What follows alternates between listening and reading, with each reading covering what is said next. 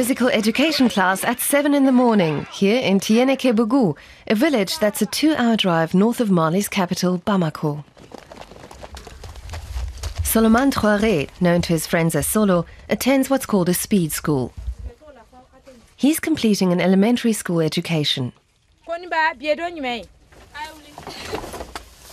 It will take him just 9 months to catch up on 3 years of normal school.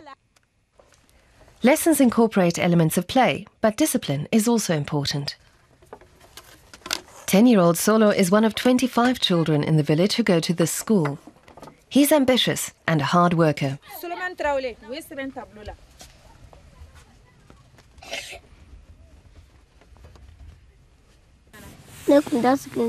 I know the alphabet, and I can count. I can do A, I, A, O.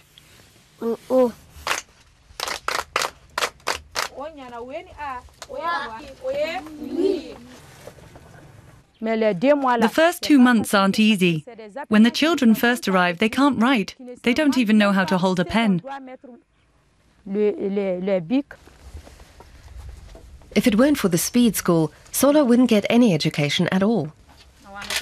Like many children here in Mali, he didn't have an opportunity to attend school when he was younger. Solo isn't just learning to read and write. His confidence is also growing. Plus, he's learning to be punctual and reliable.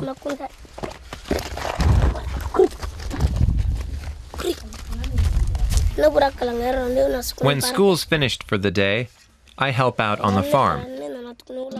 I give the animals water every evening and take them back to their stalls. I can only study when that's all done. Staff from a local NGO visit families in the region, encouraging parents to send their children to school. Solo's parents realized it made sense.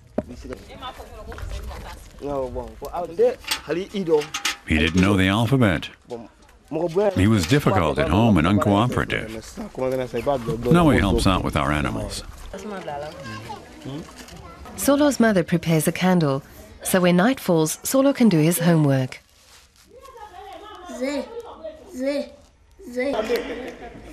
One day, he might follow in the footsteps of Fousseni Diarra. Now 22, he's a student at the university in Bamako. Fousseni Diarra is the only one in his year to have received education at a speed school. I'm studying education. Lots of young people would like to go to university, but there's a shortage of qualified teachers and lecturers in Mali.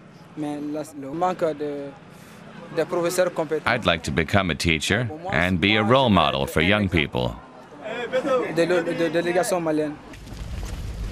The Speed Schools project has been launched in a number of African countries, allowing some 10,000 young people, like Fousseni Diarra, to get an elementary school education and prepare them for secondary schools.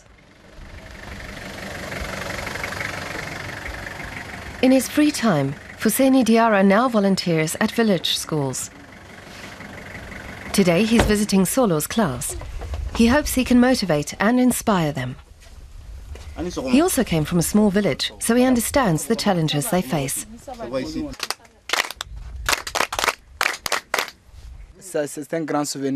It's unbelievable to be here. It reminds me of the years I spent studying in a hut like this, looking at my teacher at the blackboard and admiring him. Solo still has enough time to let off steam and enjoy himself. Today, a football tournament is taking place in the village. He scores the winning goal. Success breeds success. Solo hopes to match his performance on the pitch with academic achievement.